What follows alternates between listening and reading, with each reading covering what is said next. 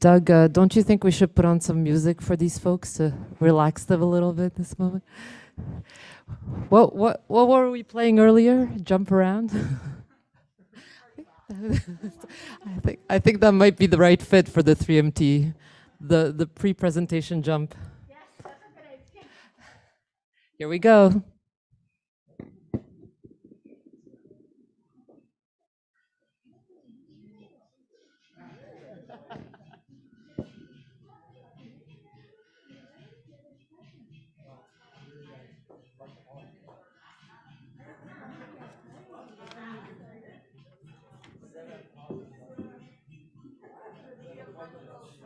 I'm sweating so much under the mask.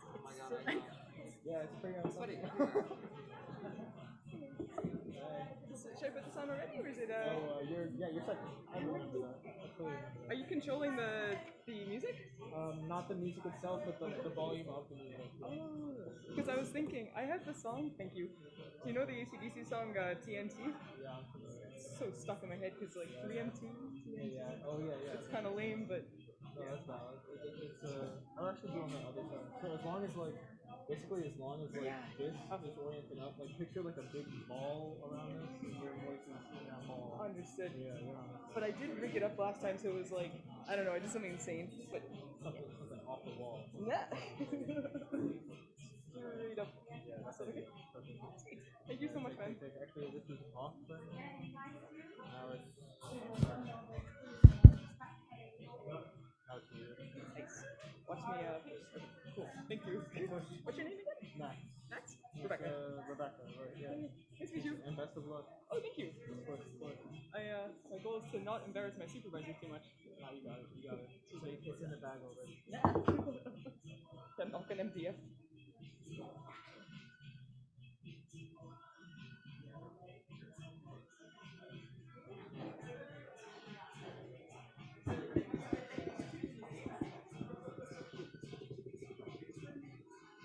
These slasher floors are really interesting. You want? Should we get black chairs? You ever see Austin Powers? I have seen it. And I'm going this way. That would be, oh man, I should slide into this opening shot. I'll just We're gonna be like trying to operate this event with That's production quality. Oh no! Shit. That's for sure gonna happen again. So I have a secondary mute button. So if you start saying No cursing fits today. All right, 4 minutes, 3 minutes. What do you got going here? Oh, that's perfect. I have 3 minutes to figure out how to put this on my pants.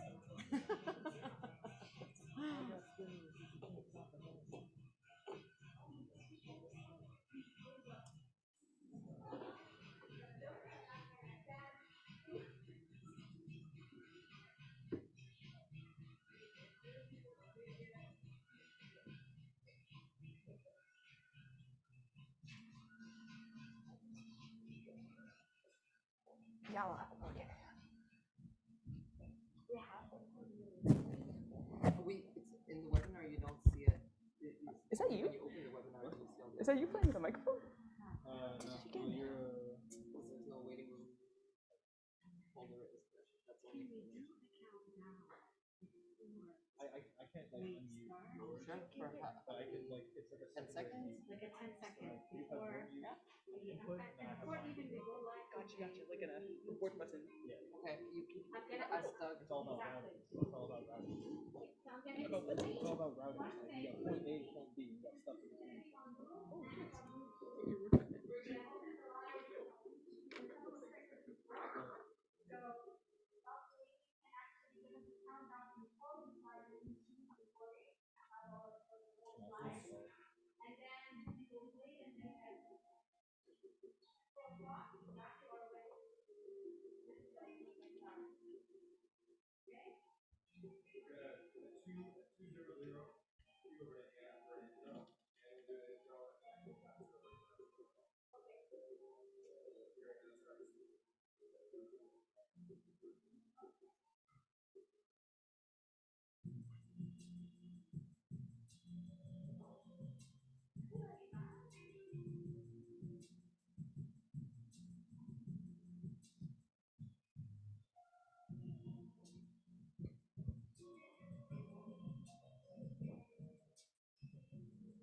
should we just collectively put our hands together?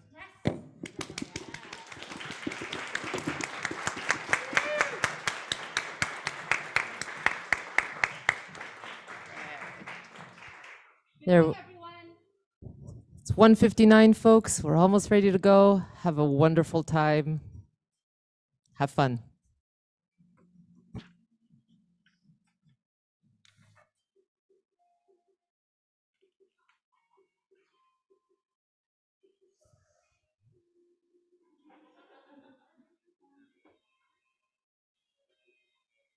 Please make sure your phones are on silent.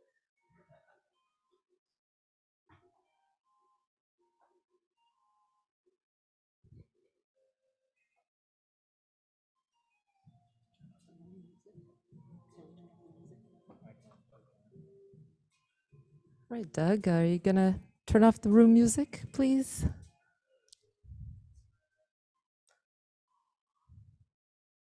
Awesome, thank you.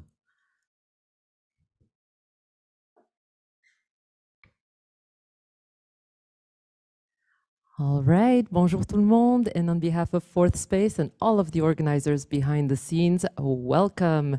Concordia University's Fourth Space is activated through live events such as today's to create engagement around the various research projects happening across the university. We are therefore so very excited to be able to welcome all 3-minute thesis participants in person for the Ma thèse en 180 secondes competition. Without further delay, it is my great pleasure to pass the floor to your moderator today, Jessica Murphy. Welcome. Good afternoon, and welcome to the 2022 Concordia 3-minute thesis competition. My name is Jessica Murphy, and I will be your master of ceremonies for today. Bonjour et bienvenue au concours Ma thèse en 180 secondes, le 10e à être tenu ici à Concordia. Mon nom est Jessica Murphy et je serai maître de cérémonie aujourd'hui. We would like to begin by acknowledging that Concordia University is located on unceded Indigenous lands. The Ganyagahaga Nation is recognized as the custodians of the lands and waters on which we gather today. Tiohtià:ke, or Montreal, is historically known as a gathering place for many First Nations. Today, it is home to a diverse population of Indigenous and other peoples. We respect the continued connections with the past, present, and future in our ongoing relationships with Indigenous and other peoples within the Montreal community. Thank you so much for tuning in to support our participants today. After 2 years of holding entirely virtual 3MT competitions, we are thrilled to have our presenters all together in the same room, performing live on stage in front of our judges and to you, our audience at home. As a participant in last year's competition, I can appreciate the challenge and importance of translating research to a general audience. I remember sheepishly walking into my first 3MT coaching session, not quite sure what I was getting myself into. But by the time the competition rolled around, I could not wait to say, "Hello world, here's my research, and this is why it matters." To our presenters today, you should feel the same way. You've worked so hard to make it to this stage, so have fun out there. I know you will all do great. And to our audience, we are excited for you to hear the presentations today and learn in 3 minutes or less about some of the outstanding research taking place at Concordia. Here is a brief overview of our program for today. We will start with the doctoral presentations in both English and French. We will then invite you, our viewers, to vote for the winner of the Doctoral People's Choice Award by completing a Zoom poll that we will post. We will then continue with the master's presentations, which again will be followed by a voting period for the People's Choice Award in the master's category. While the judges deliberate, we will have a Q&A period with our presenters to get to know a little more about their research and 3MT experience. So we encourage you to use the Zoom chat to post any questions you may have for our presenters today. And finally, when the judges have made their decision, they will announce the winners. I would now like to welcome Dr. Rachel Berger, Associate Dean of Academic Programs and Development, to say a few words. Thanks, Jessica, and hi, everybody. So we are delighted to welcome you to the 11th edition of the 3 Minute Thesis competition and Ma thèse en 180 secondes competition at Concordia University. Over the past 11 years, the 3 Minute Thesis competition has brought much pride to Concordia. We, and include myself in this we, have had the pleasure of coaching students on their research pitch and being on the other side of the table judging their communication skills. We have watched our students develop jargon-riddled, rambling, cryptic scripts into compelling, thought-provoking, and inviting stories. Thank you to all our coaches over the years. For those listeners who are tuning into their first 3-minute thesis competition, I would like to take a moment to provide a little background on this international event. This annual competition started at the University of Queensland in 2008, but it quickly became a worldwide event. Now this competition is held in approximately 900 universities in 85 countries. The competition has also been adapted to other languages, including the French version, Ma thèse en 180 secondes. The challenge of the 3-minute thesis program is for graduate students to clearly communicate the essence and the importance of their research to a non-specialist audience with just one static PowerPoint slide that you'll see on the screen over there. Imagine spending long months or years toiling away at your research, then having to squeeze it into a 3-minute summary without diluting it or omitting major points. It's a challenge worthy of any scholar. According to the University of Queensland, it takes almost 9 hours to present an 80,000-word thesis. And despite our growing ability to sit through 9 hours of the latest Netflix series, I doubt anyone is up for a 9-hour thesis presentation today. This year, we invited all our graduate students to participate in the competition. 47 students joined the 3MT coaching, and of those, 21 finalists have made it to today's competition. After the presentation, our judges will select a winner and runner-up in both the master's and doctoral categories. You, the audience, will also have the opportunity to vote for a People's Choice Award in both the master's and doctoral categories, which Jessica will explain after the participants' presentations. From our finalists, the judges will select one student to represent Concordia University at the Northeastern Association of Graduate Schools 3MT competition in April and the 3MT Eastern Regional Final competition in June. Our Francophone presenter will represent Concordia at the ACFES competition in May. I salute all the participants for their courage to accept this in-person challenge, especially after 2 years of remote communication. I wish them the best of luck in their time to shine. Now I'll invite Jessica, our doctoral runner-up and People Choice winner from last year's competition, to introduce our judges. Thank you.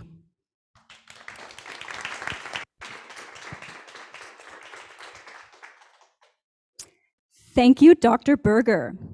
I would now like to introduce you to our esteemed judges who have graciously accepted to give us their time this afternoon. They have the tough job of selecting today's winners. Our first judge, Susan Tantawi, is a Concordia University alumna with a specialization in biology and over 15 years' experience in drug development and toxicology. Following her graduation in 2006, Susan joined Charles River Laboratories, where she held various positions in inhalation toxicology and project management for 6 years. She then joined a drug development project management company where she assumed the role of project manager across all stages of development. Susan is currently Senior Director of Toxicology and Non-Clinical Development at Galecto Biotech, a clinical stage Danish biotech company specialized in the development of novel small molecule therapeutics for the treatment of various fibrotic and oncology indications. In her role at Galecto, Susan designs and manages all non-clinical toxicology studies ranging from early discovery work to late-stage studies, supporting the continued clinical development of the company's assets. Our second judge, Dr. Philippe Cagnon, received an MA in translation in 1991 and a PhD in linguistics in 1996 from the Université de Montréal. He is an ordre de traducteur, terminologue et interprète agréé du Québec, or OTTIAQ, certified terminologist and certified translator. In 2014, he was promoted to the rank of full professor in the Études Françaises department here at Concordia, where he teaches terminology and translation, and was nominated as academic director of the Center for Teaching and Learning. In addition, he was appointed to the position of Associate Dean, Student Academic Services in the Faculty of Arts and Science in September 2019 and Code Administrator in November 2019. For the last 8 years, Philippe has volunteered to work as the editor-in-chief of Circuit Magazine, the official journal of the OTTIAQ.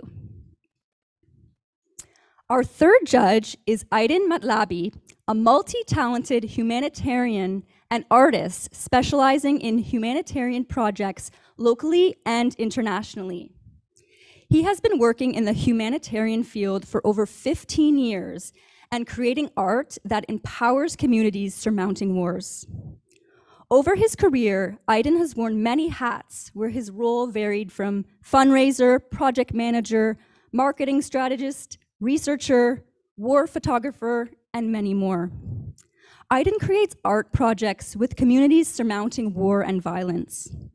His art has been exhibited internationally with a solo exhibition at Montreal's Museum of Fine Arts. He acquired multiple awards, one being the Humanitarian Artist of the Time.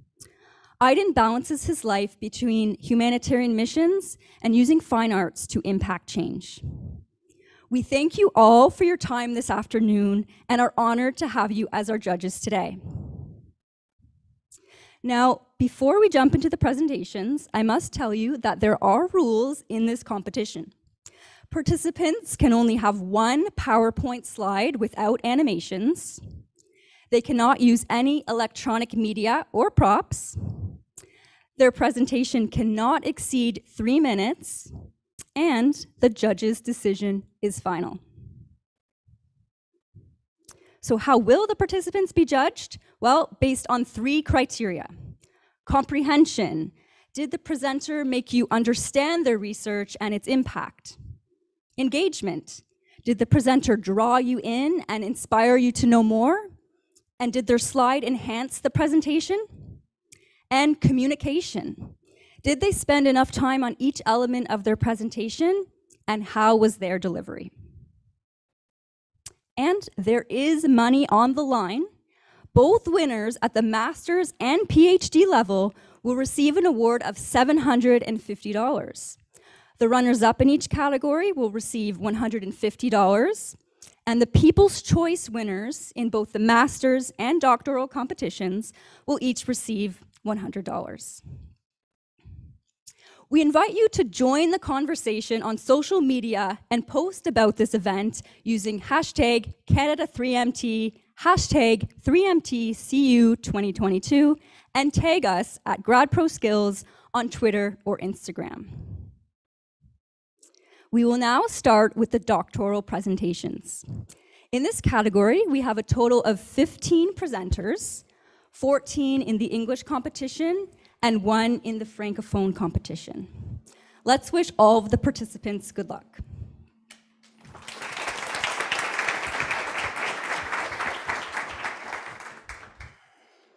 Our first presenter is Simon Dubé from the Faculty of Arts and Science. Simon is pursuing a PhD in psychology. His thesis title is Toward Aerobotics, an investigation of the social, personality, and state factors influencing the motivation to engage erotically with sex robot. And his 3-minute thesis title is To Love or Not to Love a Robot? That's the question. Good luck, Simon.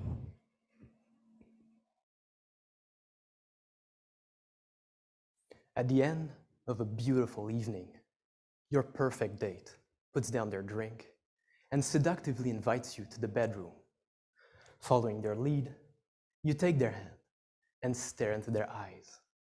Then you realize this is a machine. And it dawns on you, would you have sex with a robot? Could you fall in love with a machine? Advances in artificial intelligence and robotics are giving rise to sex robots. Some argue that these machines will destroy love and sex between humans. Others propose that they will widen access to pleasure and companionship. Yet these debates currently lack both theoretical and empirical scientific evidence, and this is where my research comes in. My thesis launched a new unified scientific field of research dedicated to the study of human-machine erotic interaction. We call this field aerobotics. And to ground this new discipline, my thesis is divided in two parts. The first one is theoretical. It defined aerobotics and proposed a theory of how humans and erotic machines influence one another. The second part is empirical. It tested aspects of this theory by exploring why people may want sex robots and the factors that may influence their willingness to have sex or fall in love with these machines. In a series of 3 online studies, we discovered that people would buy sex robots for reasons like pleasure, exploring fantasies, or because they struggle with pain, disabilities, or finding intimate partners. Yet we also discovered that there exists a stigma associated with the use of sex robots, a stigma which can make some people feel ashamed of their interest in these artificial companions. Together, this suggests that whether it be to spice things up in the bedroom or to help with some difficulty, there are plenty of good, highly personal reasons for you to potentially desire sex robots. But, like many other aspects of human sexuality, some may disapprove of your choices or partner preferences, no matter how beautiful the evening was. So, stare again into those eyes and tell me, would you have sex with a robot? Could you fall in love with a machine? Answering these questions is important, given that one day, your perfect date might not be human. Thank you.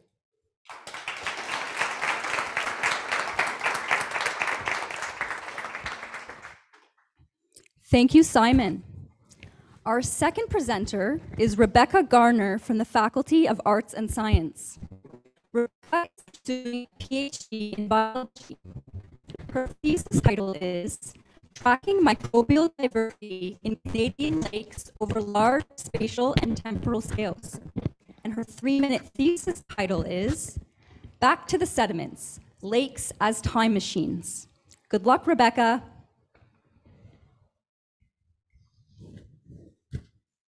Have you ever dreamed of traveling back in time? If you had a plutonium-powered DeLorean, what time in history would you visit? I suggest that time travel is possible and with zero risk of becoming your own grandparent. Your time machine is a lake. Over time, sediments accumulate at the bottom of a lake, burying the biological remains of the fish, zooplankton, and microorganisms that make up the lake's ecological community. We collect a sediment core, capturing the layers on layers of sediment which chronicle the lake's history. Our time travel journey begins in the surface sediment, which integrate materials from the current day lake ecosystem. As we move deeper into the sediments, the deeper into the past we travel. Until recently, scientists studied a limited fossil record in the sediment. My research builds on the emerging science of paleogenetics to reconstruct past lake ecosystems using DNA preserved in sediments.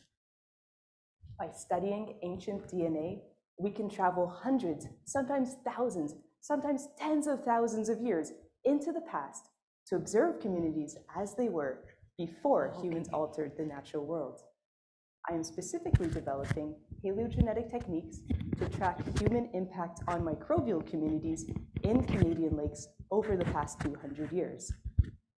The first step of my research was to pioneer an application of DNA sequencing to uncover the diversity of microorganisms that existed in the pre-industrial water column. This is no easy feat because living microbes thrive in the sediment subsurface, so their DNA has to be disentangled from the ancient DNA archive. So far, I have discovered that the DNA of some freshwater bacteria and viruses is preferentially preserved. While discovering this ancient DNA is in itself a gateway to studying microbiology over extended timescales, the next step of my research is to understand what the microbes from the pre-industrial past can tell us about the environmental conditions that prevailed 200 years ago. Return now, in your time machine, to the surface sediments and the year 2022. Right now, lakes are under unprecedented levels of stress from pollution and climate change. As a scientist in Canada, the country with more lakes than any other, I believe it is our imperative to understand how the history of human impact has affected our freshwater ecosystems. If we want to keep lakes open for swimming, to safeguard drinking water, and to protect freshwater biodiversity, then we should travel to the past with paleogenetics to understand what the future holds for our freshwater lakes. Thank you.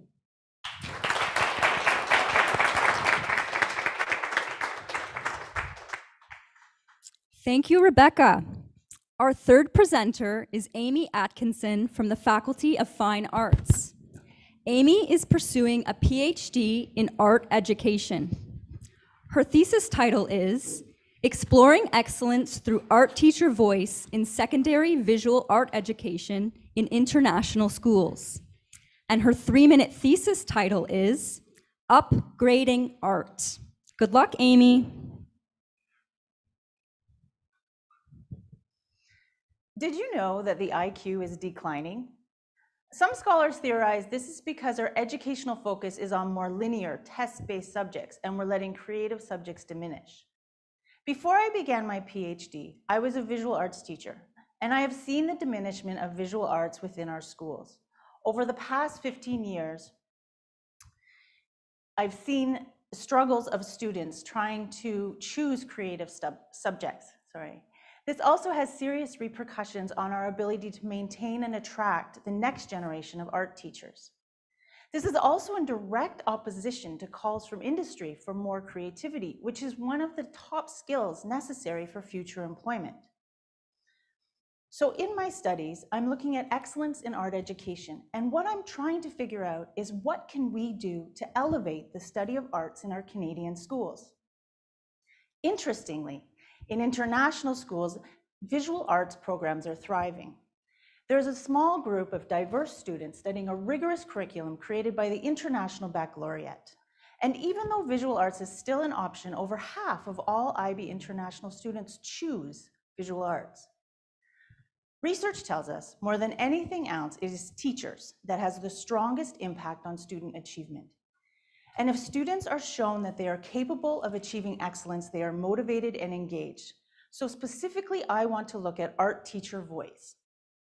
For my methods, I'm going to start with data collection and survey to identify these international teachers that are having the strongest impact. Using them as a focus, I'm going to conduct a series of case studies and interviews, going into the classroom and exploring their behaviors, analyzing their methods, their strategies, and their philosophies. From this, I want to find out what is it that these teachers are doing in the international schools that is creating this high quality environment where students are motivated and engaged.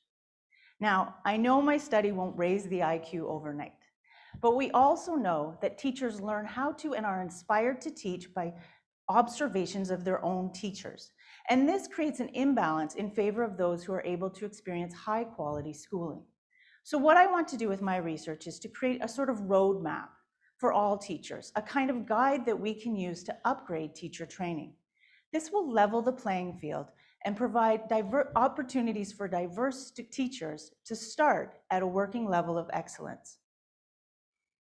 If we can put our focus back on our creative subjects in our schools, we can transform the lives of students, eventually raise that IQ, and build a more creative future. Thank you.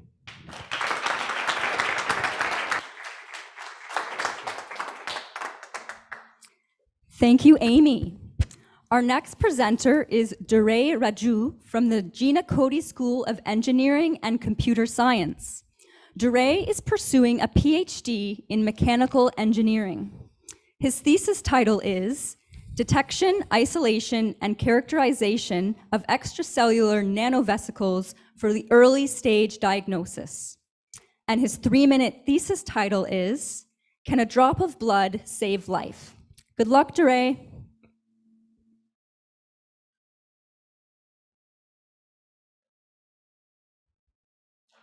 Years ago, my friend Arun was diagnosed with cancer, but he was diagnosed too late.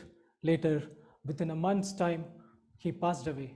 And this is the common problem. It is not that we can't cure cancer, but quite often we diagnose it too late. My goal is to develop methodologies for an early stage diagnosis which is accessible, affordable, and faster, and not depending on tissues at the site. Nowadays, we do routine blood tests to find out our sugar level and cell content, but this blood contains several vital components. These are called the nanomessengers and travels between the cells and exchanges information. These cells, these nanomessengers compared to cells are 100 times smaller in size and 100 times more in number in a drop of blood. Therefore, it is challenging to separate them from the blood. As part of my research work is to develop methodologies to selectively capture and detect these nanomessengers from the blood. The developed method involves few steps. Firstly, forming gold nano islands on a glass surface and then activating these nanoparticles. Secondly, attaching these nanomessengers onto these activated nanoparticles. At this stage, when these activated nanoparticles are shined by a light, a specific peak wavelength will be appearing. Once these nanomessengers attach to these nanoparticles, a further increase in the wavelength of these particles are observed. In the lab, I conducted several experiments to see if I could selectively capture and detect them, and I could do this. The whole process can be completed in 3 hours and from a drop of blood. The next step is to validate this method for further clinical application so that this could be potentially used for a routine test by everyone. Unfortunately, my friend passed away as he was diagnosed very late. However, his legacy reminds me and inspires me to find out methodologies for an early stage diagnosis and save lives. Thank you.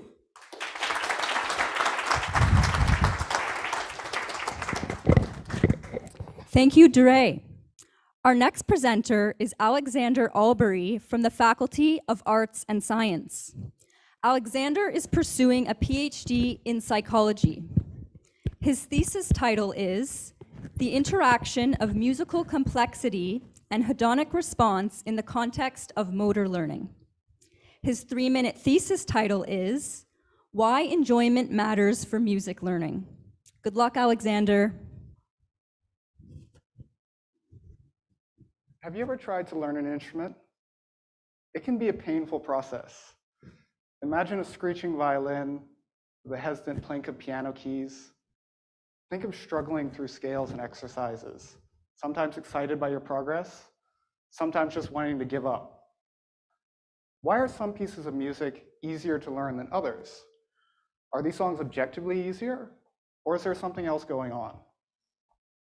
I study how our subjective opinions about music affect how we learn to play an instrument, with a focus on two aspects of music: predictability and liking. A song could be easier to learn because it's more predictable, meaning it more closely matches our expectations, so it's easy to plan what to play next. It might also be easier because we like it. It appeals to us and gives us the motivation to learn to play it well. I want to understand how these two features, predictability and liking, interact to affect how easily people with no musical experience learn to play the piano. Contrary to what you might think, the most predictable music isn't necessarily the best liked. If music is too predictable, it's boring. But if it strays too far from expectations, it can end up sounding strange or confusing. I want to understand how these two features interact to affect how easily people with no musical experience learn to play the piano. This connection between predictability and liking sets the stage for my experiment. I started by creating short melodies that vary in how predictable they are. Some really simple, some more complex, and everything in between. Once I had these melodies, I could bring people into the lab and have them learn to play them on piano. Because I'm interested in liking too, I also asked people to rate how much they like each melody before they try to play it. Using these liking ratings, I can divide the melodies into highly liked and less liked melodies and compare people's performance on each. What I expect to find is that people make fewer mistakes on melodies they like, even if they're less predictable. That is, even if something's objectively more complicated, as long as you enjoy it, the level of complexity won't matter for learning. This would indicate how important enjoyment and motivation are for learning in music, and may even suggest that how much you like something can override how difficult it is to learn, a finding that might apply to other kinds of learning too. And maybe with this new understanding of music, in the future, learning an instrument can be a little less painful. Thank you.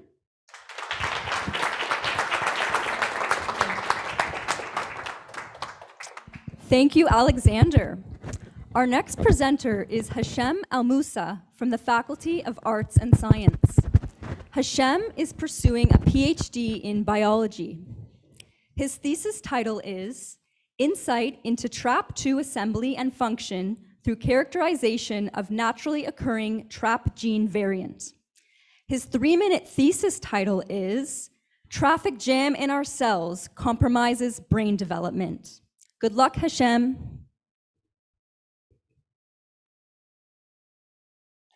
Did you know that roughly 100,000 flights take off and land every day all over the globe? Did you know that a bigger number of flights take off and land every second in every cell inside your body? Cells are small factories that make proteins. These proteins need to be transported into another destination within the cell for them to do their job. A fleet of airplanes like molecules called vesicles transport our proteins into different destinations within our cells. These vesicles or airplanes need to be tightly regulated, or guess what? If any problem happens there, our delivery system will fail. Failure in our delivery system can cause serious illnesses to humans. Imagine on a cold day, you're flying south to enjoy a warm vacation, and you end up in Toronto. Pretty bad, right? Or, in the best case scenario, you will be late.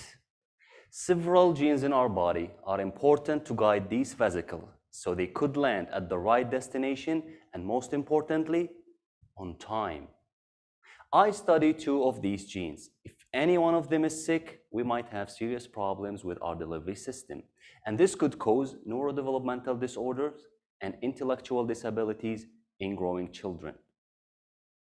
Think of these 2 genes as the airport tower, which establishes the initial contact with airplanes and gives them directions before they land. My 2 genes are part of a system known as the TRAP complex, which also establishes the initial contact with these vesicles and give them directions before they land. Now, what is exactly that I do? So I take cells from sick children who have mutations within their TRAP system, and I study their delivery system. I mainly study how much time it takes to deliver a package between two different locations within their cells. Using advanced microscopy, I observed that these cells takes longer time to deliver their packages, affecting multiple processes within their cells. Because of this delay, these kids are intellectually impaired. They have speech impairment, autistic features, and aggressive episodes. But there's some good news. I also observed that treating these cells with a drug holds some hope to bring this system back in order, so these kids are no longer late. Thank you.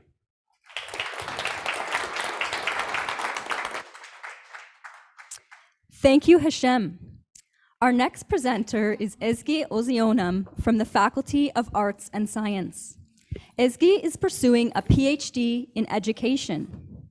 Her thesis title is Dismantling the Colonial Patterns in the Narrative of the Internationalization of Higher Education at a Central Canadian University, in Quest of Decolonizing Internationalization. Her 3-minute thesis title is International Education a Form of Colonialism? Good luck, Ezgi.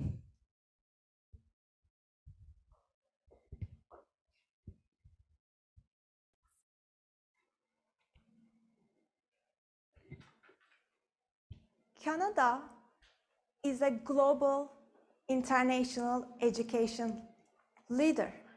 Like hundreds and thousands of others, I moved here to get a degree.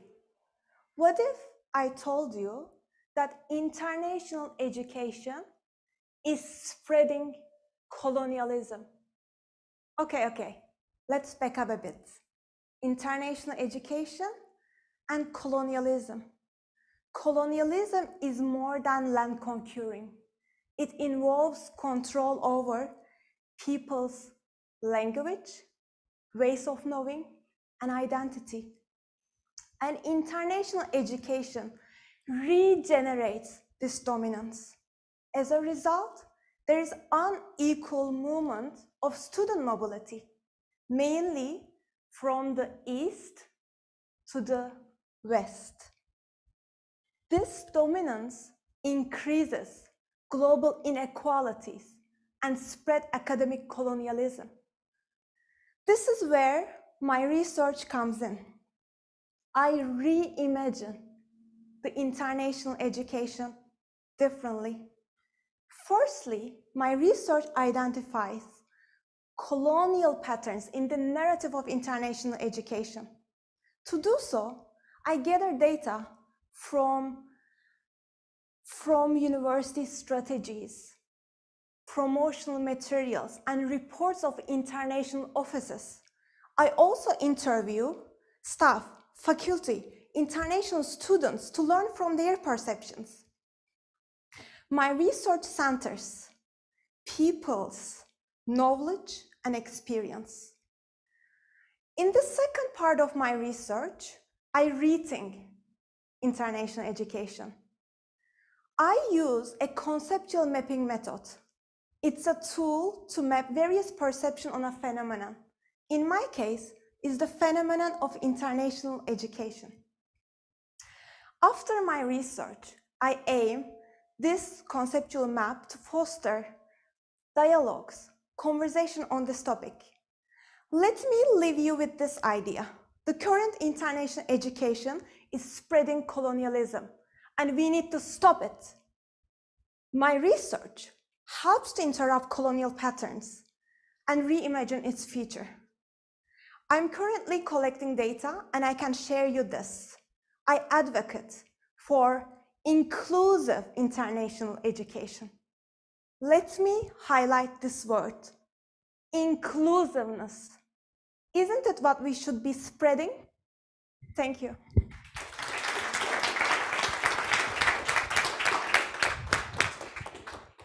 Thank you, Ezgi. We are now halfway through the English doctoral presentations. Our next presenter is Shou Wu from the John Molson School of Business. Shou is pursuing a PhD in Business Administration Marketing. Her thesis title is 2 essays on consumer well-being and gender and physical freedom. Her 3-minute thesis title is When Self-Tracking Backfires. Good luck, Sho.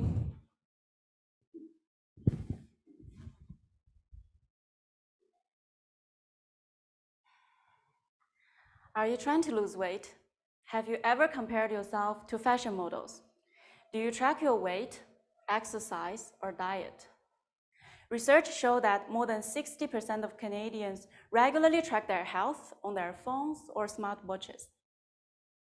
And scientific studies have found that by monitoring our body, self-tracking helps to achieve our health goals.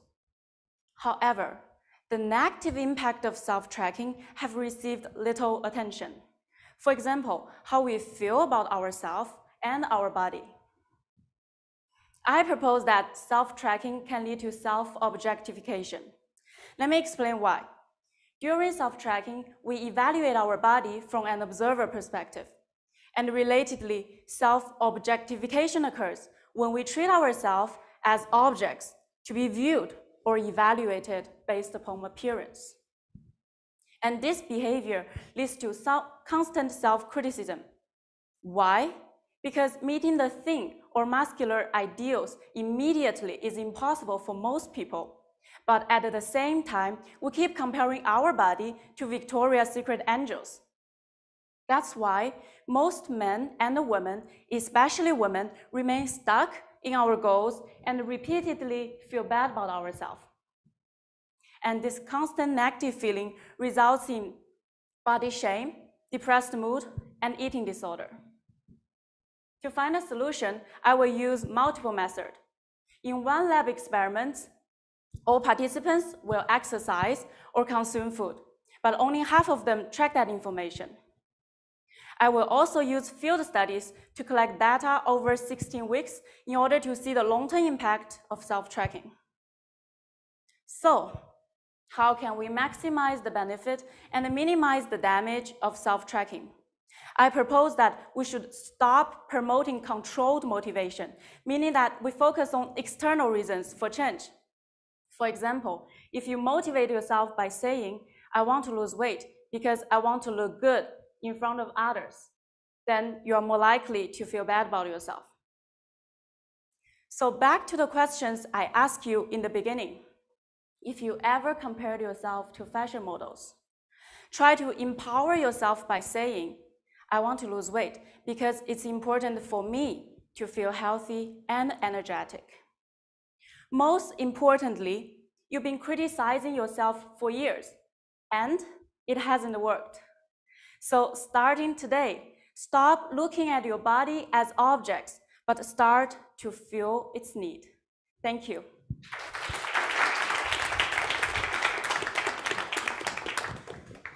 Thank you, Sho.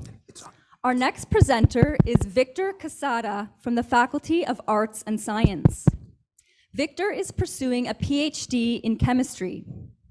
His thesis title is Novel Rare Earth Metal Organic Frameworks and Their Potential Application in a Catalytic Photooxidation Reaction. His 3-minute thesis title is New Hope for the Degradation of Mustard Gas, a Chemical Weapon. Good luck, Victor. Have you ever heard about the chemical warfare agent named as mustard gas? Well, I'm conducting research on a material that can degrade it. Mustard gas is actually an oily liquid which was used in the World Wars, deployed as a fog, which in contact with the skin produces large blisters, and if inhalated, it's deadly. Regardless that this substance was banned its manufacture in the early 90s, it still poses a large threat to the public health and to the environment because there are countries that can still produce it, and it also exists large stockpiles of mustard gas which are hidden deep into the sea, in bunkers under high surveillance, and what is worse, buried underground. Therefore, it requires a sustainable destruction, not just by burning it. And how do we achieve sustainability? Is by producing a change at the molecular scale of mustard gas to generate a non-toxic product using a process that is fast and that requires very little energy. And here is where my research steps in. In the laboratory, I have discovered a new material which, when synthesized, seems like a fine powder, but if you look at it under the microscope, you realize that forms well-shaped crystals, like the diamond on a ring, but of the size of the 10th part of a millimeter. Each of these crystals actually have a porous structure, so they can be thought as a sponge, but with billions of pores. Each one of these will allow the molecule of mustard gas to be absorbed and trapped very, very fast. And once there, I can shine ultraviolet light, energy that will be absorbed by the structure of the material and make oxygen to react with the molecule of mustard gas, oxidizing it and producing a non-toxic product. This reaction is completed only within 12 minutes, making it very fast, and it only requires an economical ultraviolet light LED setup, thus also requiring very little energy.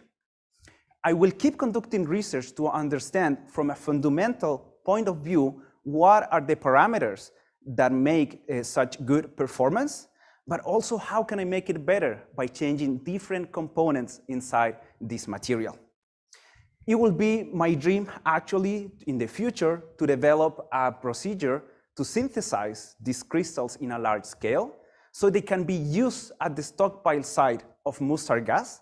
And I have already demonstrated that it's safe to be exported, so other countries can also use it to destroy their own mustard gas and also the one that could be probably confiscated. So I would like to provide with a technology that will end up the hazard of this substance around the world.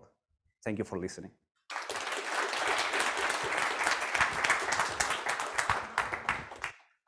Thank you, Victor. Our next presenter is Cassandra Goldfarb from the Faculty of Arts and Science. Cassandra is pursuing a PhD in psychology. Her thesis title is Habenula in the Regulation of Striatal Circadian Clock. And her 3-minute thesis title is The Importance of Circadian Clocks. Good luck, Cassandra.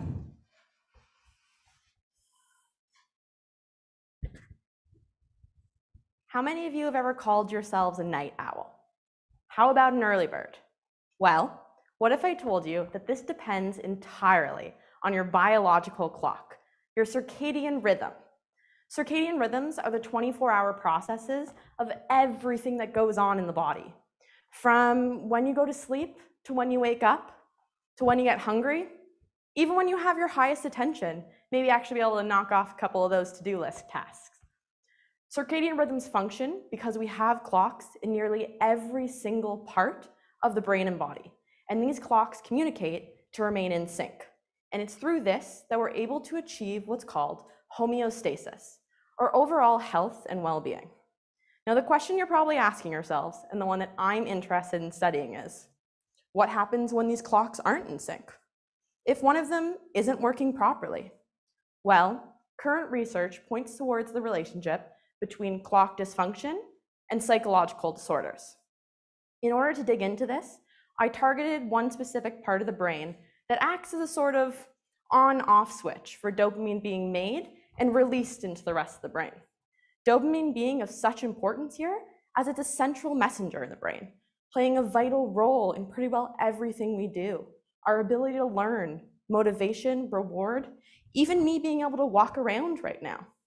And when dopamine isn't functioning properly, there's a link to a number of vital disorders, things like addiction, schizophrenia, Parkinson's disease. So to dig into this, using a mouse model, we injected a virus into that on-off switch. This virus binds to the gene that's responsible for keeping the clock rhythmic. And then, in theory, it turns it off. So, to assess how this impacted behavior, mice underwent a variety of behavioral tasks that's associated with dopamine functioning. And what we found, when this clock was no longer functional, behavior did change, specifically motor control. These mice lacked the endurance of typical mice, and even more so, their coordination was drastically impacted. Meaning that when this one clock, in this one small part of the brain, was no longer able to send rhythmic on-off signals for dopamine to be released, behavior changed. So what do we know? We know that changes in dopamine is related to disorders like Parkinson's. And we know that we all have biological clocks. So maybe that missing link in understanding how the brain works and why sometimes it doesn't work, maybe that missing link is in the clock. Thank you.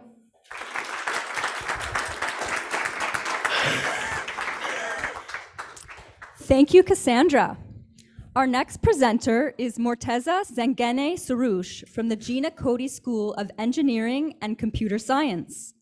Morteza is pursuing a PhD in Information System Engineering. His thesis title is Emotions, Mood, and Stress Recognition in Designers Using EEG Signals. His 3-minute thesis title is Green, a Gift by Design Lab. Good luck, Morteza.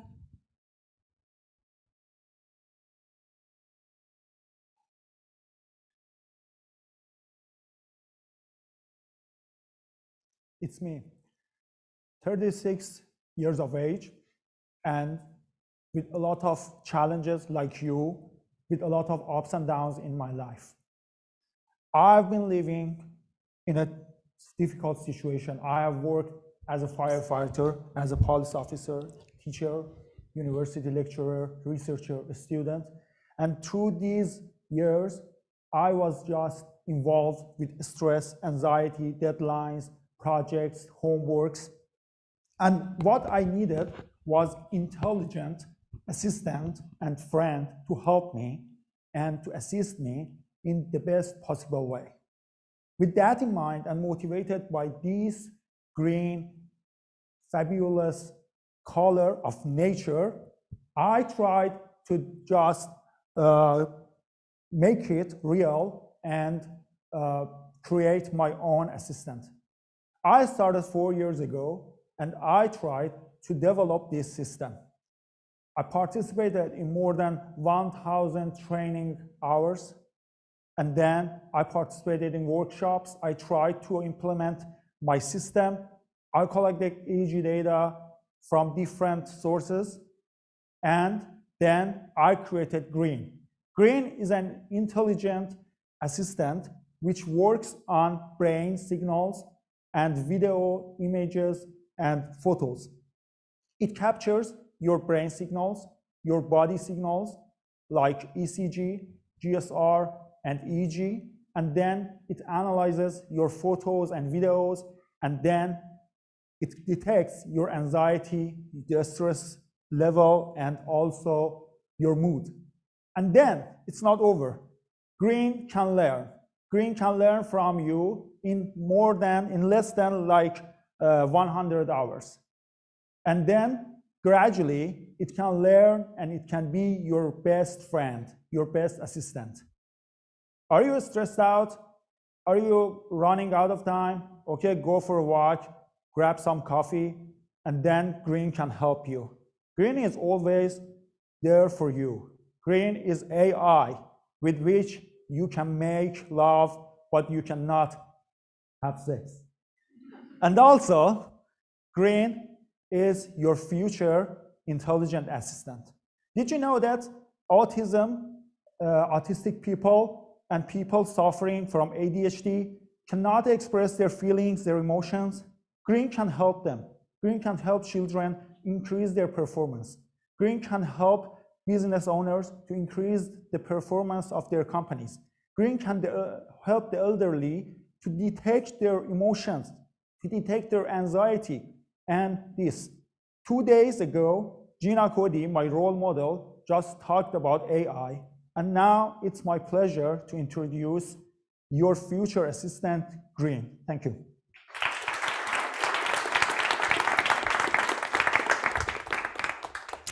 Thank you, Morteza.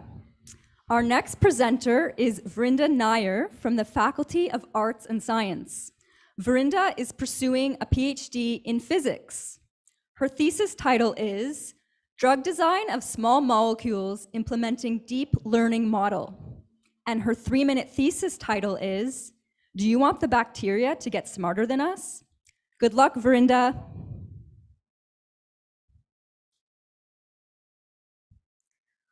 All right, Do you know that I've sent a lookout notice to all the bacteria out there on an urgent basis? Yes, you heard that right. Now you might ask me, why did I do so? Let me ask you something. Do you want the bacteria to get smarter than us? Well, I don't think so.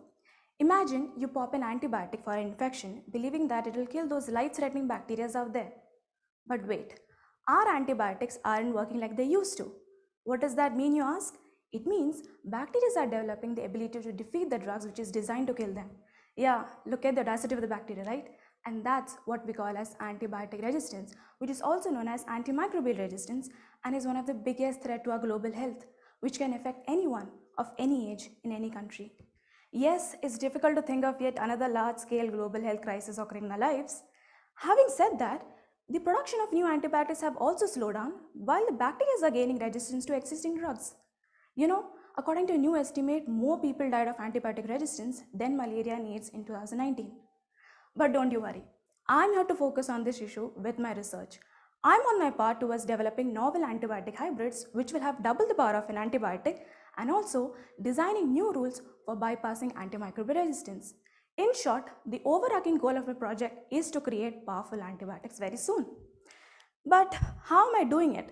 Well, there's a secret to it. I'm technically putting computers to work for us. And the good part is, I've got a Superman, artificial intelligence for our rescue. Now, how is AI helping me, right? Yeah. So I'm actually teaching my computers how to think, which means I'm feeding my computer with lots of different types of drugs and guiding it to give me something similar to antibiotics. So what would happen in this way? Let's imagine that my computer imitates the way us human learns a certain type of knowledge, which is by learning examples. And with my research, it will learn through all the different type of drug molecules that I feed it. And ultimately, in near future, we're all set to discover new powerful antibiotics. After all, we don't want to witness yet another large-scale global health crisis. And instead, we hope to save many people's life in future. And yes, we are not letting the bacteria win over us. Thank you.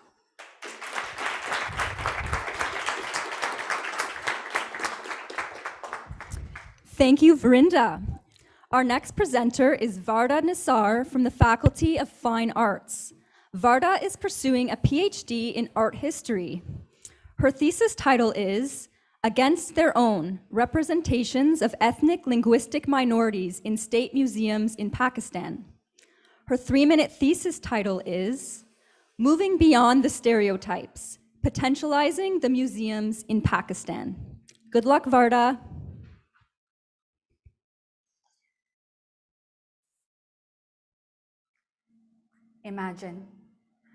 Imagine being a young child and walking into a museum in your hometown. A museum that in its very name claims to be national. And so the expectation is it will represent the entire nation. Instead, you encounter an image of yourself and your community that makes you pause and wonder, is that how they think we live? Is that how they think of us? This experience of being misrepresented in a museum is neither uncommon or an accident.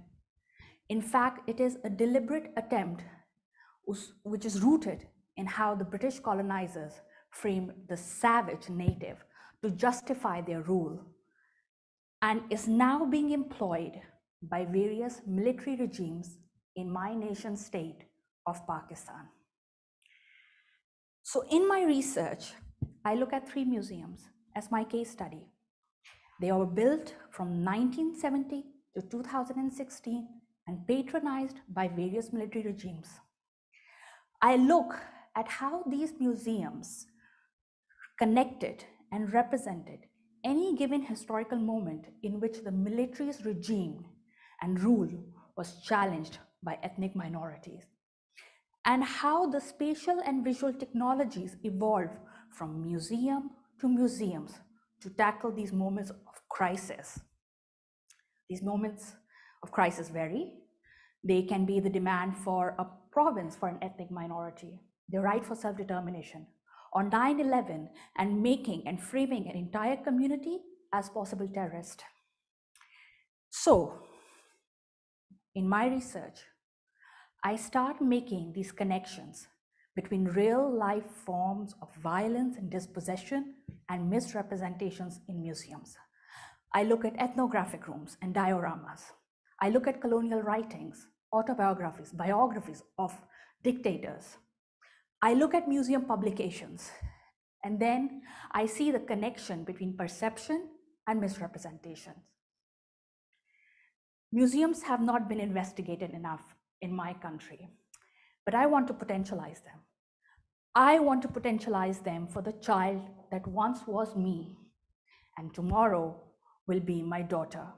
Thank you.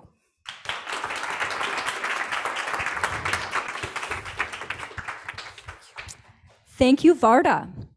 Our next presenter is Maxine Iannocelli from the Faculty of Arts and Science. Maxine is pursuing a PhD in psychology. Her thesis title is Failure Feedback and the Development of Gendered Beliefs about Intelligence. And her 3-minute thesis title is Let's Talk Smarts. Good luck, Maxine.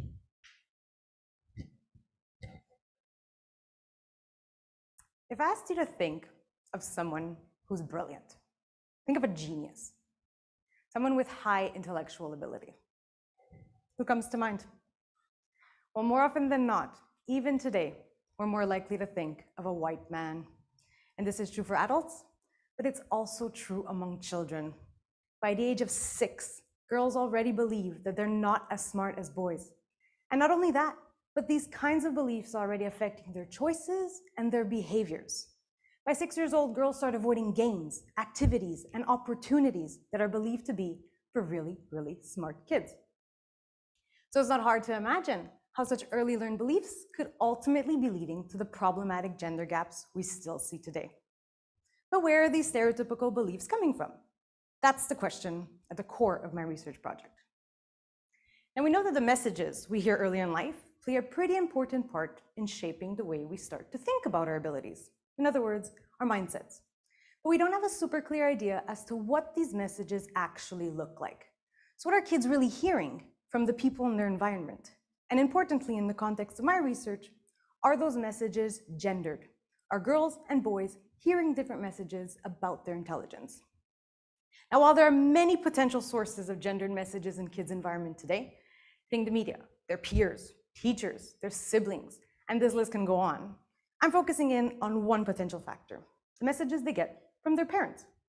So we invited over 150 kids and their parents to join us over Zoom to do some fun but pretty challenging puzzle activities, and basically recorded the feedback that their parents were providing to see if there is a gender difference in the types of messages kids are receiving.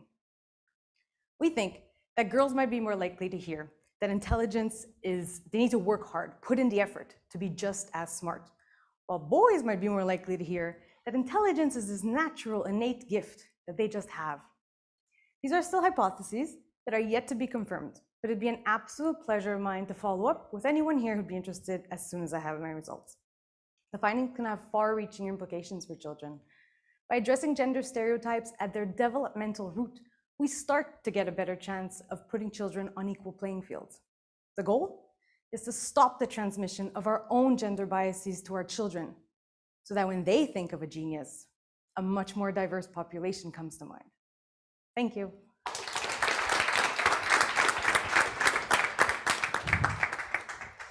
Thank you, Maxine. This concludes the doctoral presentations in English. Notre participant pour la compétition francophone est Louis Lazur de la Faculté des Arts et Sciences. Louis complète son doctorat en biologie. Le titre de sa thèse est Cognition et gestion des mammifères mésoprédateurs interagissant avec les humains dans les aires protégées. Le titre de sa présentation pour la compétition Mathès en 180 est Troubles faits en génie, y compris la cognition des ratons laveurs dans les aires protégées. Bonne chance, Louis.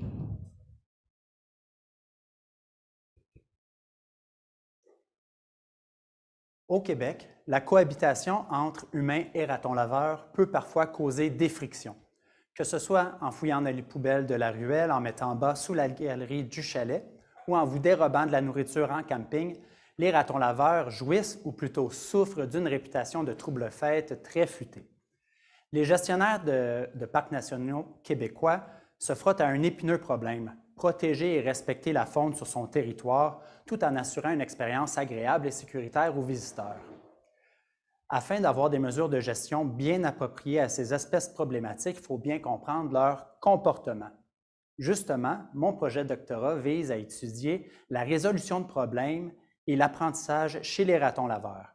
Afin d'étudier ces habiletés cognitives, je soumets aux ratons laveurs en nature des casse-têtes. Oui, ils doivent résoudre deux types de casse-têtes, une boîte métallique avec une porte et un loquet, et deux tubes qui glissent un sur l'autre où il faut aligner deux trous. Afin d'attirer des participants à mes expériences, je leur fournis des appâts très alléchants, sardines, nourriture pour chat et guimauve. Mes caméras infrarouges installées sur les arbres autour permettent d'épier leurs moindres gestes et ainsi je peux mesurer leur taux de succès, le temps requis, le nombre d'essais et le nombre de comportements différents qu'ils exhibent. Un de mes premiers résultats est qu'un des deux types de casse-tête se résout 10 fois plus souvent que l'autre, ce qui indique que pour des tâches en apparence équivalentes, un va donner beaucoup plus de fil à retordre au raton laveur, et ce qui souligne également l'importance d'utiliser plusieurs tests différents pour étudier la cognition animale.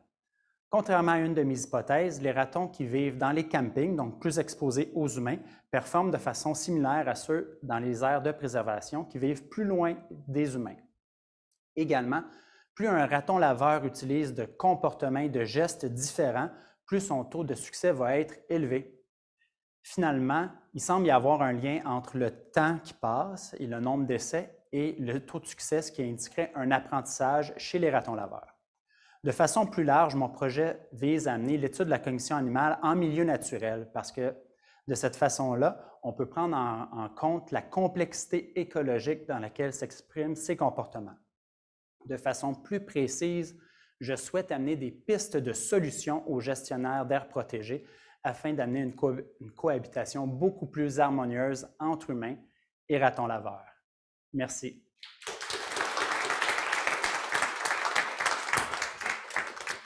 Merci, Louis. This concludes the doctoral category presentations. Thanks so much to all the presenters for the very engaging presentations. We will now give you a few moments to vote for your favorite doctoral presentation on the Zoom poll. Please scroll to the end to see the full list of participants.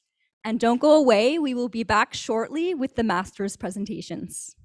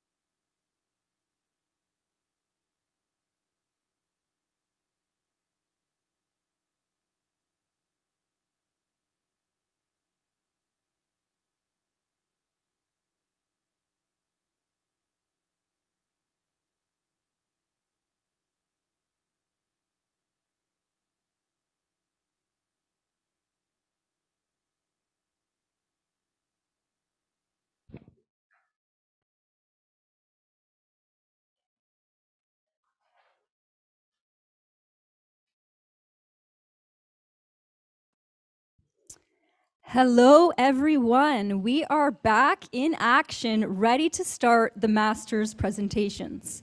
There will be 6 presentations in total. Let's wish the participants good luck. Our first presenter is Tanaz Sadigian from the Faculty of Arts and Science. Tanaz is pursuing a Master of Science in Chemistry. Her thesis title is LCMS, MS-based, label-free, peptide-centric quantitative proteomics of the H2O2 stimulon in wild-type S. cerevisiae cells versus those deleted for the H2O2 sensor CCP1. Her 3-minute thesis title is The Story of an Incredible Orchestra. Good luck, Tanaz. I want to introduce you to an orchestra, but this one is a little different from any you've experienced before. I want to talk about a highly trained and well-synchronized orchestra in the cell. Yes, in the cell. In this orchestra, proteins are like musicians that play different roles in different situations. And like any other orchestra, they need a good conductor. But life is sometimes challenging for us and for our cells. Cells assimilate chemicals that proceed to aging and aging-related disease. But have you ever thought how our cells coordinate their defense against toxins? In my thesis, I addressed this critical question. Why? Since aging and its related disease, like cancer and neurodegeneration, are among the most ongoing challenges in society. Every day, we fight aging and its process by consuming antioxidants, vegetables, dark chocolate, my favorite. But let's see what's happening in our cell facing a chemical. Human cell and yeast cell often respond to chemicals similarly. So I choose yeast cell as the model.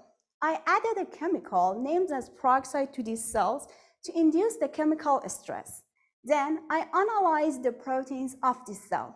Interestingly, I noticed that a protein named as cytochrome C peroxidase, abbreviated as CCP, rolls like an orchestra conductor.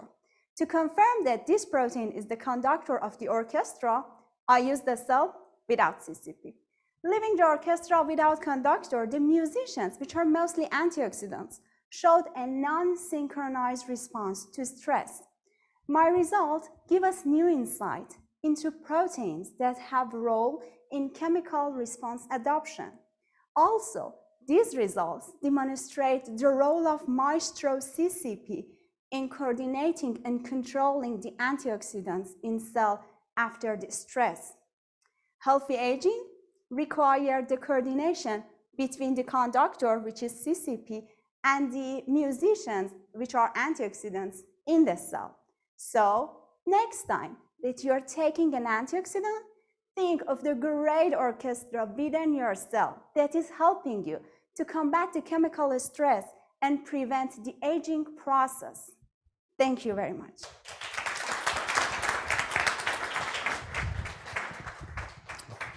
Thank you, Tanaz.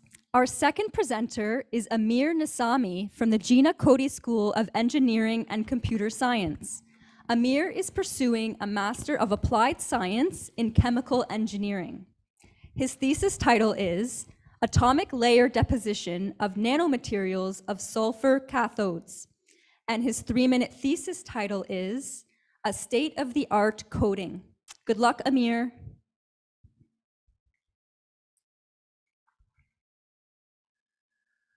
On a blistering cold day in January, you start up your electric vehicle after visiting the mall. Sitting inside the car, you are greeted with the familiar chimes. Unexpectedly, a robotic voice states, "Low battery." Glancing at the dashboard, your heart rate spikes. The estimated remaining mileage is lower than the calculated distance to your home. In the field of battery material research, we want to curb the fear known as range anxiety by improving reliability. How do we calm this fear? According to an electric vehicle survey, over 3/4 of Canadian consumers would not consider going electric without a minimum of 400 kilometers on a fresh charge.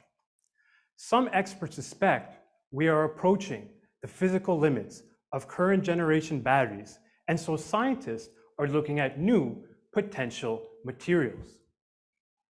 One candidate, lithium sulfur, has the potential to store much more energy. Unfortunately, it faces some key issues: the low conductivity of sulfur and the production of corroding chemical intermediates. My project is to apply a specialized coating onto the surface of the cathode, the positive side of the battery. This technique is called atomic layer deposition. Let me paint you all a picture. The sulfur-coated cathode is like a canvas, and a gaseous reactant brushes particles onto the surface. From the deposited coating, I can expect an improved charging rate and battery capacity thanks to more charge carriers and less unwanted chemical intermediates. This approach could bring lithium sulfur batteries one step closer to commercialization and lead to a more reliable battery. My hope is that the next time someone finds themselves out shopping on a cold, harsh winter day, they won't have to worry about the dreaded range anxiety thanks to this unique coating and the lithium sulfur battery. Thank you.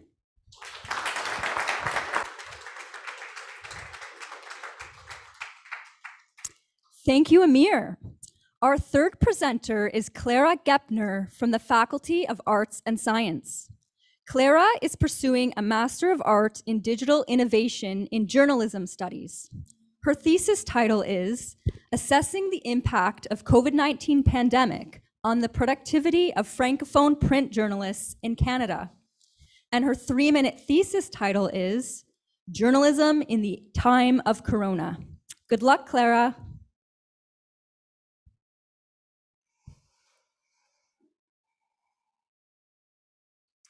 I'm sorry to do this, but let me take you back to March 2020. COVID is making headlines. We're all a little on edge, and then, bam, lockdown. Suddenly, we're all stuck at home, and we're depending on journalists to bring us news of the scary outside world. But many journalists were also stuck at home, having to manage their workload with their personal lives. Being a curious journalist myself, I started wondering what impact the pandemic was having on them, and whether women journalists were unequally affected. Why would they be, you ask?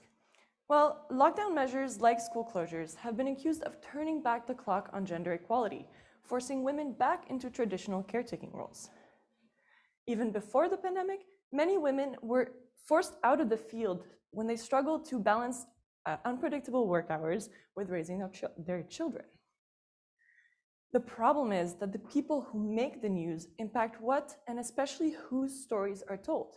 So if the pandemic is forcing women out of journalism even faster than before, we stand to lose even more diversity of perspectives and voices in the media. Now, let me take you back to my research. To measure the impact that the pandemic was having on journalists, I compared the number of articles written by journalists at 3 major Canadian outlets during the first 3 months of the pandemic to the same 3 months in 2019. And then I interviewed 6 journalists from this sample to determine what was happening behind and especially beyond the numbers. And what I discovered surprised me. Women were actually more productive while men's productivity declined. And what may be in part happening behind this is that women traditionally cover health and education stories, and that's pretty much all there was to talk about at the time. But the women I interviewed also expressed that although they felt overwhelmed by the added homeschooling if they had children, and they were also extremely worried about the virus for themselves and their families, they also felt responsible for keeping the public informed. And so that made them work harder and faster, and sometimes even in the middle of the night. Now, what this means for their future is uncertain. Will this increased productivity lead to faster burnout? Will they leave the field, Or will they stay now that they know they can weather the storm? Only time and maybe another study will tell. But what I hope is that this data helps show that women can and should be journalists, whether they have children or not, and that we can depend on them in times of crisis. Thank you for your time.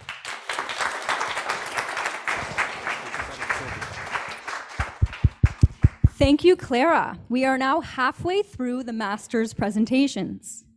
Our next presenter is Parul Singh from the John Molson School of Business.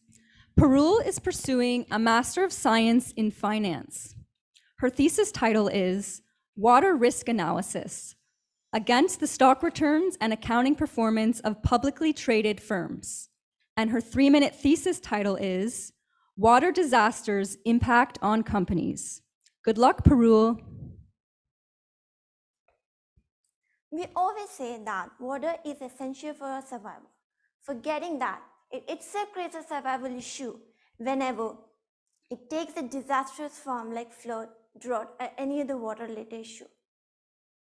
At a time like this, we always see the news showing how it destroyed the life and property of individuals, hindered countries' economy and its operation, but it also showed how companies came forward and supported people. Therefore, my thesis focused on analyzing how these companies' stock return get affected due to these water-related disasters. These disasters usually impact the same throughout the world, though its frequency varies.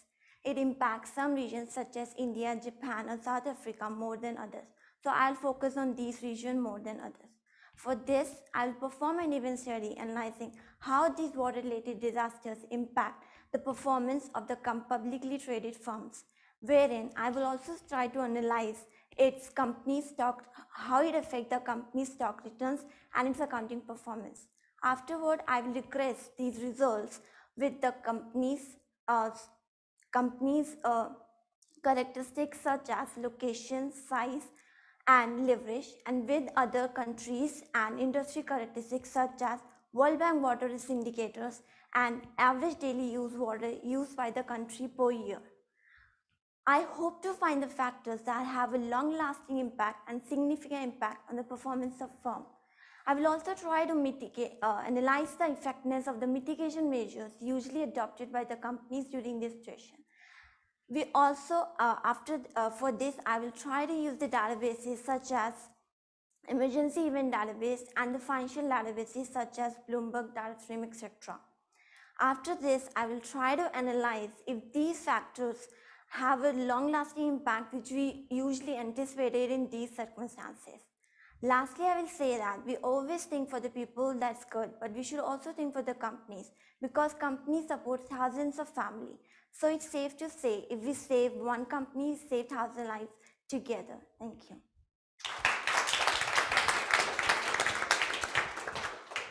Thank you, Parul. Our next presenter is Mariam Rizay from the Gina Coady School of Engineering and Computer Science. Mariam is pursuing a Master of Applied Science in Civil Engineering.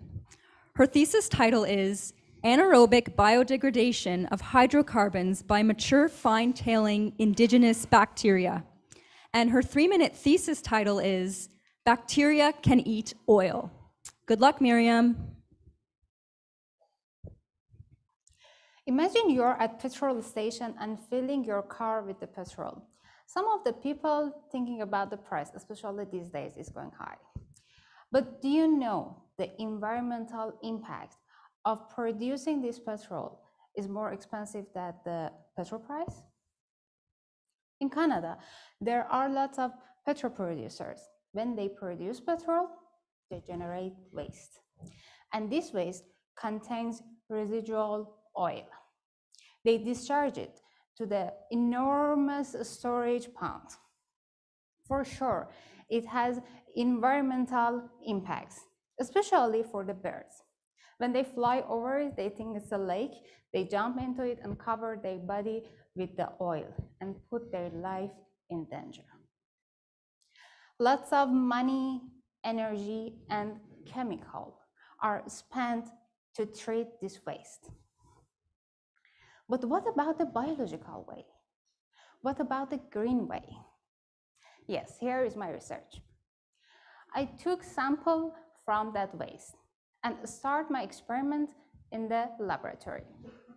After days, weeks, weekends, during the pandemic, during the lockdown, and after a year, I found special bacteria.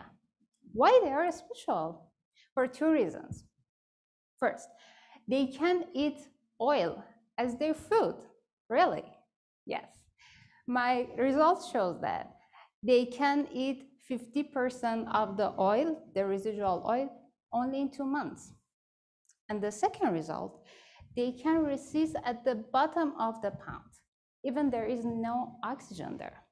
Oh my God, really, they are special. But how they can help us, how they can help the environment? In a nutshell, when I took the sample from the waste, I found the bacteria, I identified them. But in the last step, I send them back to that waste. So they can grow there, they can eat the oil, and help the environment in the green way. Thank you.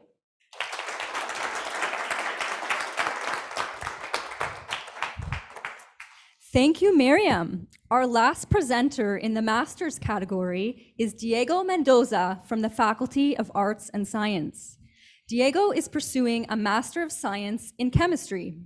His thesis title is Development of Multimodal Imaging Probes Using Carbon Dots. And his 3-minute thesis title is Nanodiagnose. Good luck, Diego.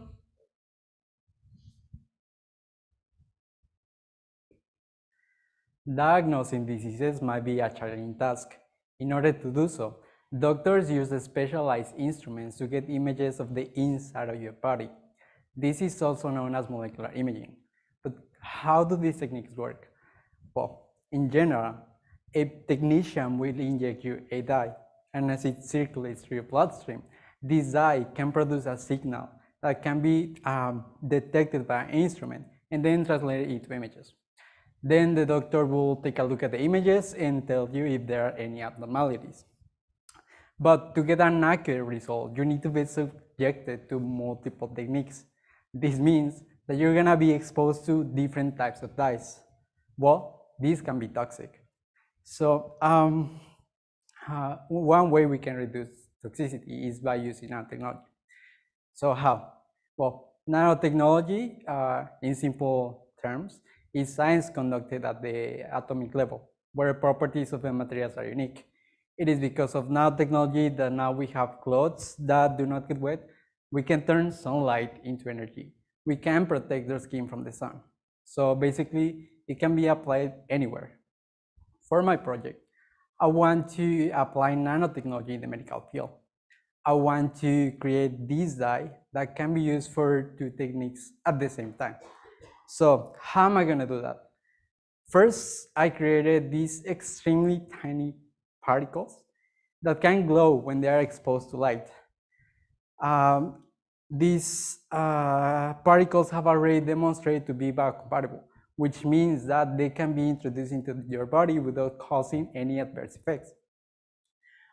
They can be useful to get images of the cells. And what I'm trying to do now is to incorporate metals in the surface of these particles so I can adapt them for a different technique. In this case, they will be useful to get images of the tissues. So by reducing the scale, I expect that these particles can access sites that cannot be accessed with conventional dyes, and they can last longer in the body. So we can make dyes more efficient. And if we make dyes more efficient, we can reduce the dose needed to get the desired effect. So we can address the issue of toxicity. So I believe that with this development, doctors will be able to detect diseases even at early stages. So treatments can be prescribed before it is too late. Thank you.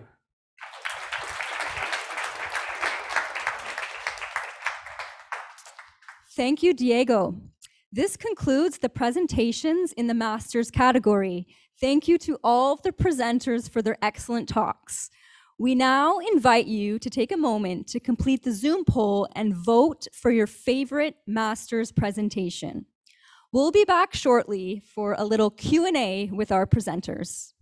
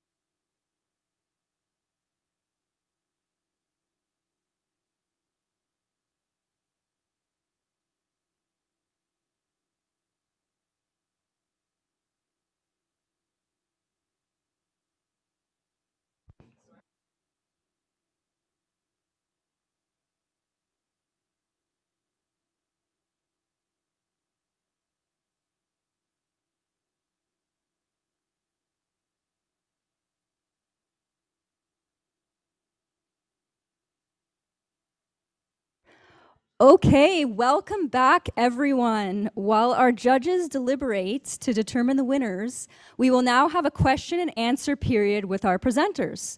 So again, if you have any questions about a presenter's research or the 3MT experience in general, please feel free to post them in the chat on Zoom if you haven't already. And we'll try to get through as many questions as we can. I'd like to start with a question that I'm sure a lot of people have. The 3MT requires you to throw technical language out the window when explaining your thesis work. How did you overcome this challenge?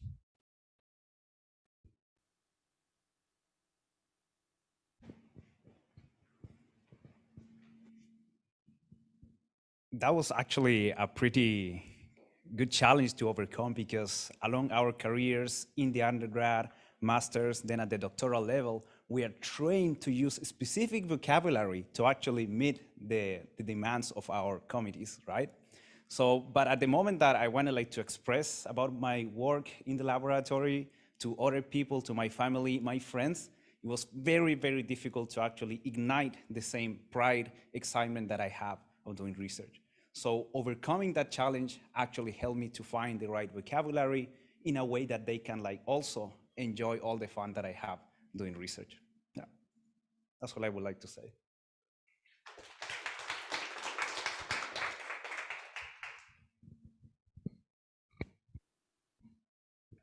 Thank you so much. Anyone else like to share?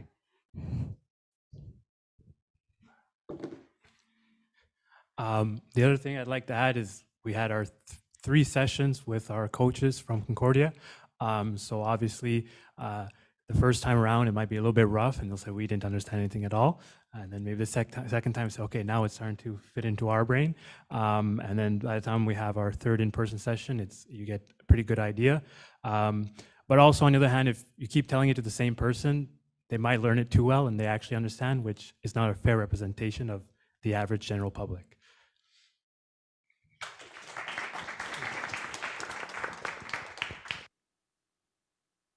Thank you so much. All right, we have another question. How do you plan to apply the skills you developed through your 3MT experience in other aspects of your life?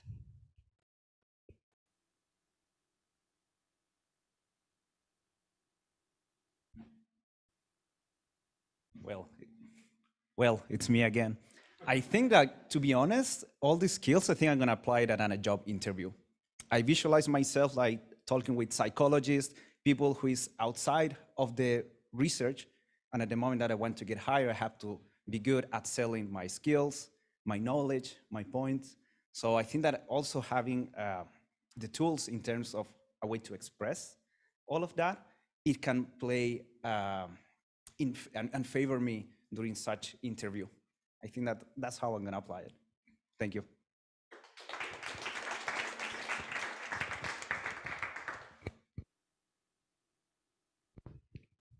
All right, we'll hear from Dure as well. This basically helps in pitching ideas when you have to meet some investors and other things, and also improvise your presentation skills and also the stage fear. Most of us, we have stage fear, and this helps, and particularly the coaches from diverse field had improvised our stage fear to come out and this thing. So I think this is a good platform to reduce all those things and moving forward, it would be a better idea. Thank you.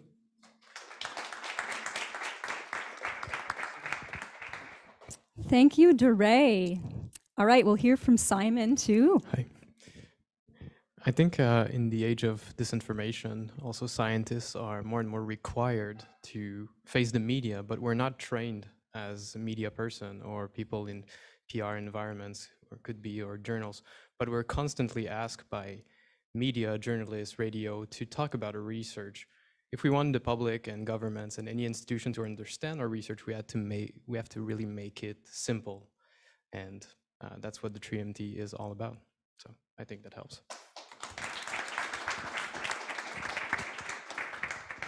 Love that. Thank you, Simon.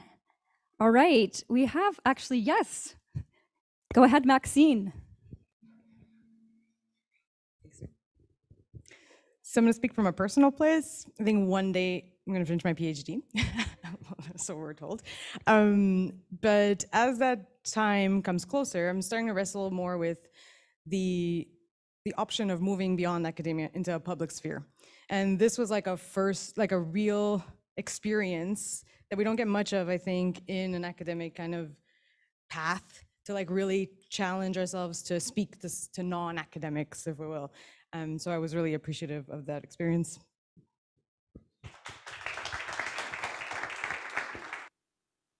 Thank you, Maxine. We have a question here from the audience for Alex.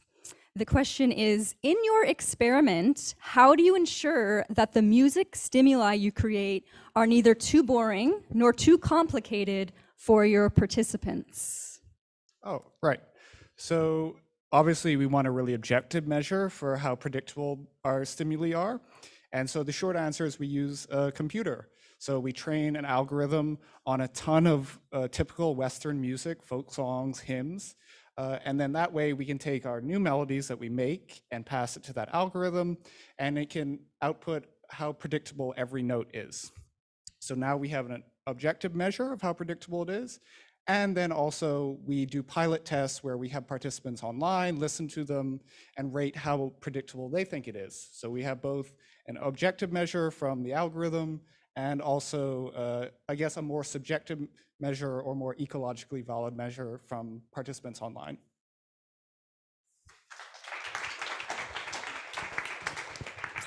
Interesting. Thank you, Alex. All right, we have another question here. What advice would you give people who are interested in participating in 3MT in the future, but are hesitant because they fear public speaking or are shy?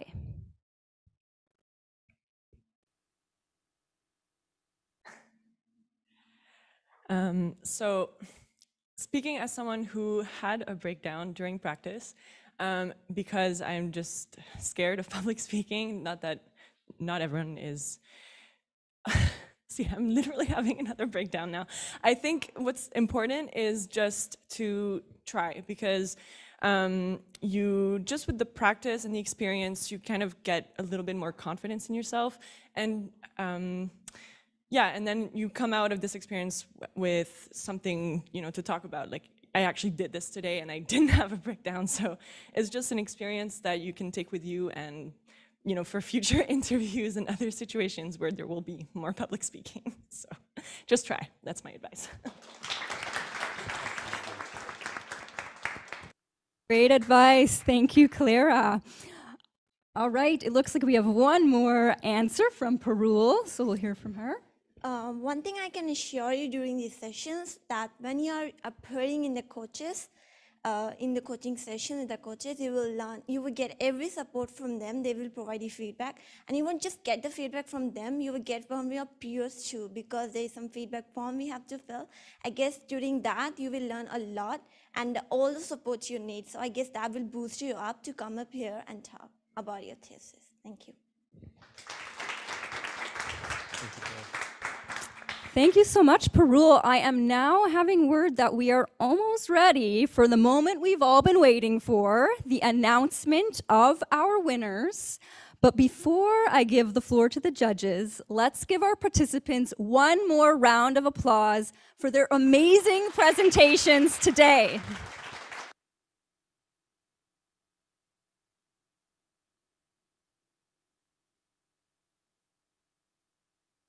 We will begin with the Masters Awards. I would like to invite Susan Tantawi to announce the runner-up and winner in this category.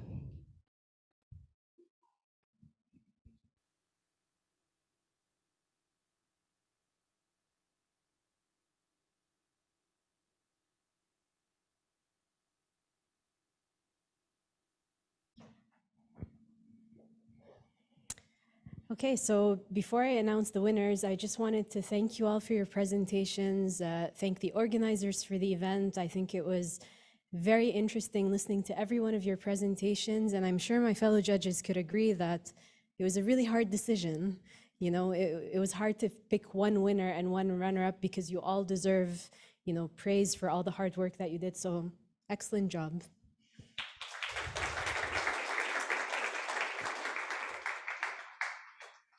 And I'll start off by announcing the Master Runner-Up Award, which goes to Mariam Razari.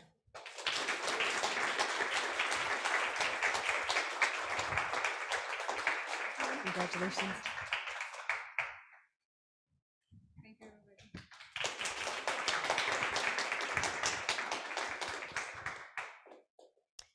And the Master First Prize goes to Amir Nizami.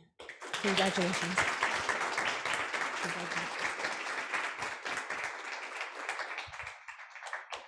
Thank you.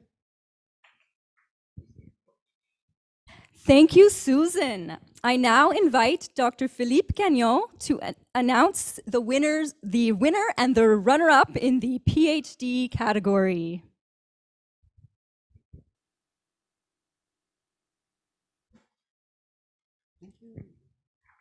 Thank you. And by the way, thank you to everybody who presented.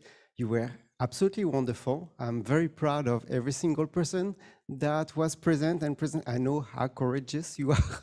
So many, many thanks from Concordians and from every student that you actually represented here. So without any further delay, the person who is the runner-up for the PhD category is simply Hashem Al-Moussa. Hey, bravo.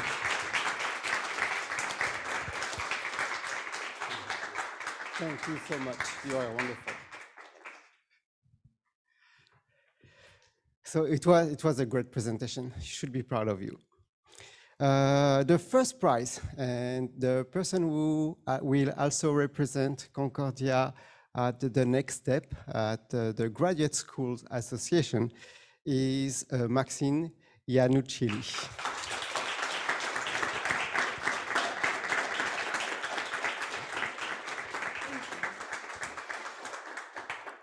Thank you, Maxine.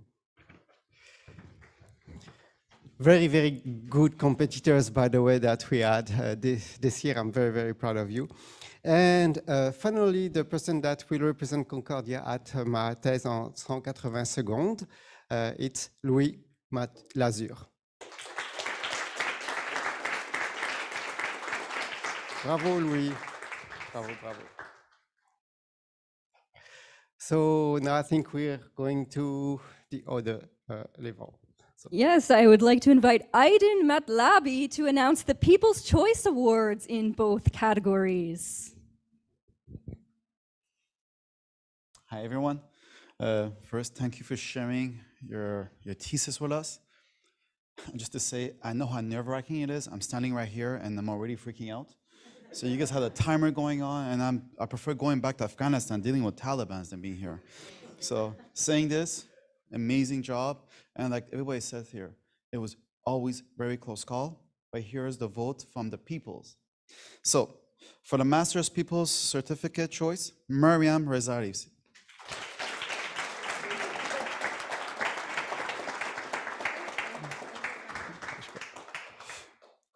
And for PhD People's Choice Certificate, Victor Cuizeda. Pleasure. Please. So with that said, I'm going to step out of the limelight. Congratulations, winners. And thanks again to all participants for sharing your research with us today. You are all fantastic. We'd also like to thank the judges again for generously offering their time and for accepting the challenge of deciding on the winners. We'd also like to send a special thanks to our 3MT guest coaches, Dr. Gina Beltran, Dr. Michael Fairway, and Rasha Sheikh Ibrahim. And a huge thanks to our grad pro skills coaches, who are the ones working closely with our participants, and they helped guide them to be in the competition-ready state that you saw them all in today. So huge thank you to Christiane Meyer, Eileen Holoka, Javier Ibarra Isasi, and Sylvie Ouellette.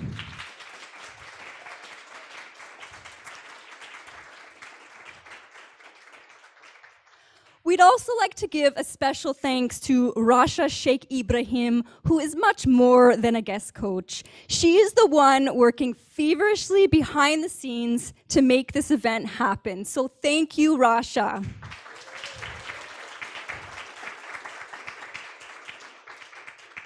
And of course, we'd like to thank you all for being here with us today, encouraging the innovative research at Concordia University. It's great to have you here to share the research passion of our competitors. And last but not least, we'd like to extend a huge thanks to the incredible team at Fourth Space for their generous support and for hosting the event.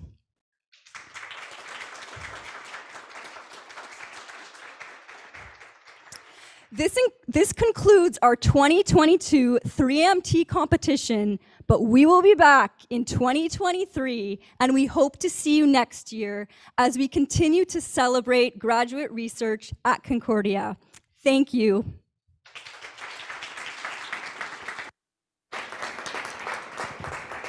And thank you, Jessica Murphy, for such a stellar moderation here with us today. Congratulations. Congratulations to everyone. Fantastic job. What an inspiring afternoon. Let's do this every Friday. What do you say? Oh, I'm getting some nervous reactions here in the space. Anyhow, folks, we are so grateful for your time. We had such a huge audience here online joining us today and encouraging our participants via the chat, which we will share with all the participants who weren't sitting in front of Zoom here today. So thank you so much for your participation and your encouragement. We really appreciate you. On that note, we're going to close up the Zoom and wish you a wonderful Friday afternoon weekend. We'll see you next year for this event. Bye. Take care, everybody. Bye.